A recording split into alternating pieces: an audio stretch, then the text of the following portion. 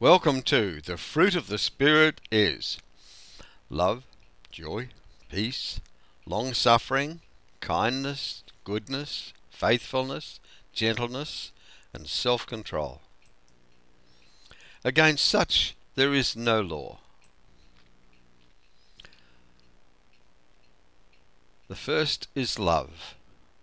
This fruit can never perish, but will produce after its kind a harvest unto eternal life.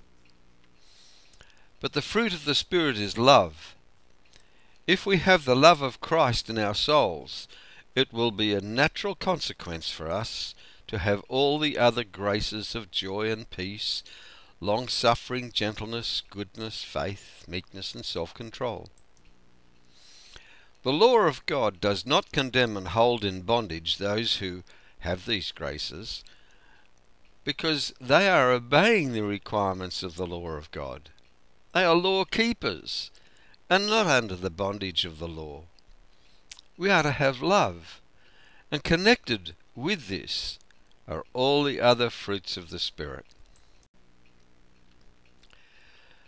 The fruit of the Spirit is love, not hatred, joy, not discontent and mourning.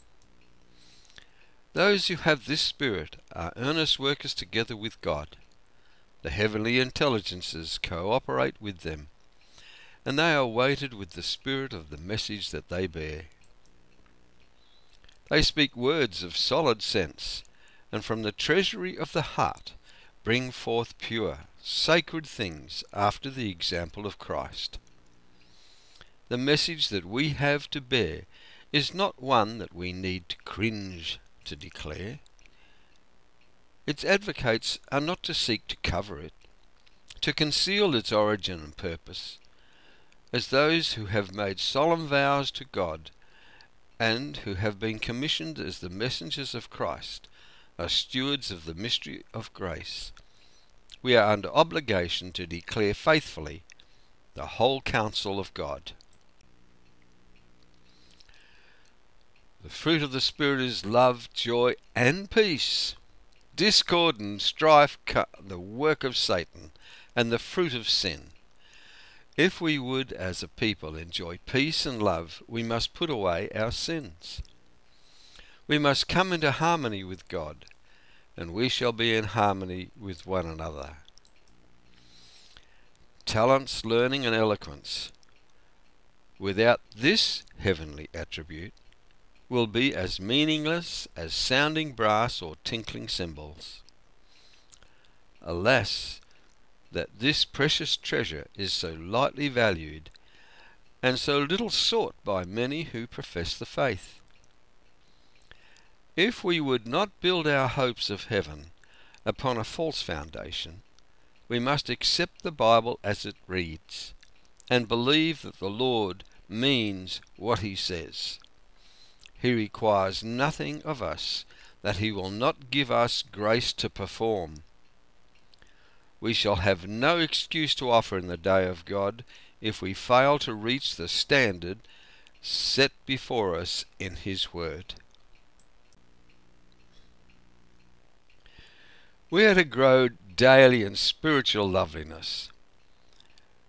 We shall fail often in our efforts to occupy and copy the divine pattern.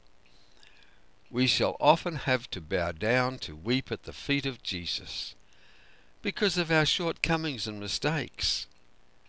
But we are not to be discouraged. We are to pray more fervently, believe more fully, and try again with more firmness of purpose to grow into the likeness of our Lord.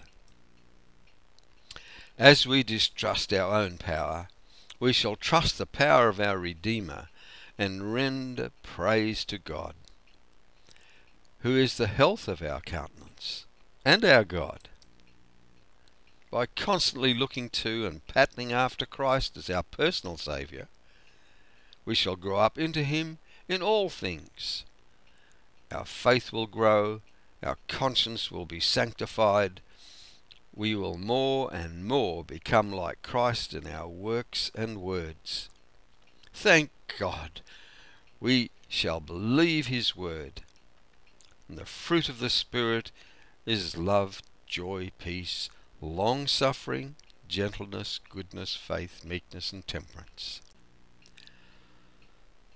There is nothing but divine power can regenerate the human heart to imbue souls with the love of Christ, which will ever manifest itself with the love for those for whom he died. The fruit of the Spirit is love, joy, peace, long-suffering, goodness, faith, meekness, and temperance. When a man is converted to God, a new moral taste is supplied, a new motive power is given, and he loves the things that God loves. For his life is bound up by the golden chain of the immutable promises to the life of Christ. David declared, "Thy gentleness hath made me great," in Psalms 18:35. But those who are waiting to behold a magical change in their characters without determined effort on their part to overcome sin will be disappointed. We have no reason to fear while looking to Jesus, no reason to doubt, but that he is able to save to the uttermost all that come unto him. In coming to Christ, there must be an exercise of faith. We need to bring him into our everyday life, our daily life. Then we shall have peace and joy, and we shall know by experience the meaning of his word. If you keep my commandments, ye shall abide in my love. Our faith must claim the promise that we may be able in the love of Jesus, that we may abide in the love of Jesus. Faith works by love and purifies the soul. Through faith, the Holy Spirit finds access to the heart and creates holiness within. Man cannot become an agent to work the works of Christ unless he is in communion with God through the Holy Spirit. We can be fitted for heaven only through the transformation of character. We must have Christ's righteousness as our credentials.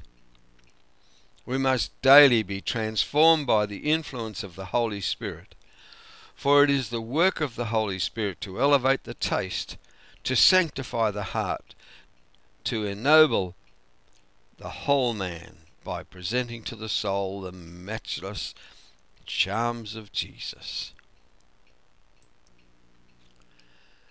With all lowliness and meekness, with long suffering, forbearing one another in love. I invite you to look to the man of Calvary. Look to him whose head was crowned with the crown of thorns, who bore the cross of shame, who went step by step down the path of humiliation.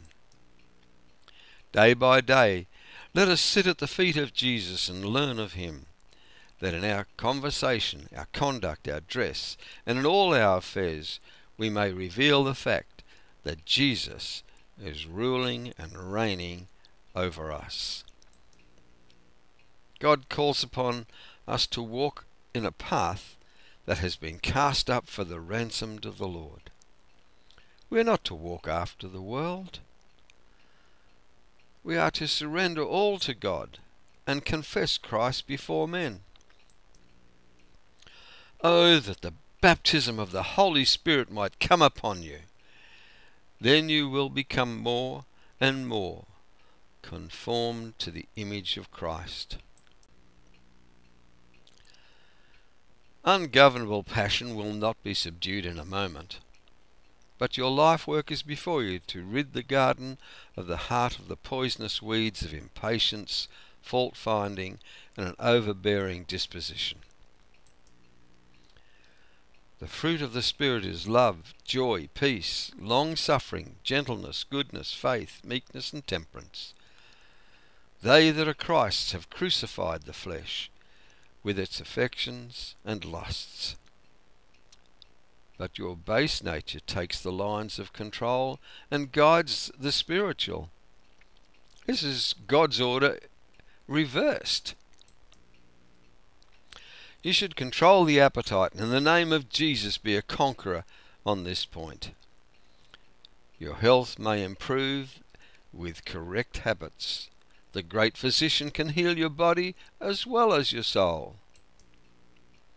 Make his power your dependence, his grace your strength, and make your physical, moral, and spiritual powers will be greatly improved. Make a decided change at once, and be determined that you will act a part worthy of the intellect with which God has endowed you. Sin can only be resisted and overcome through the mighty agency of the third person of the Godhead, who would come with no modified energy, but in the fullness of divine power. And didn't we see that at Pentecost? It is the Spirit that makes effectual what has been wrought out by the world's Redeemer. It is by the Spirit that the heart is made pure. Through the Spirit, the believer becomes a partaker of the divine nature. Christ has given his Spirit as a divine power to overcome all hereditary and cultivated tendencies to evil, and to impress his own character upon his church.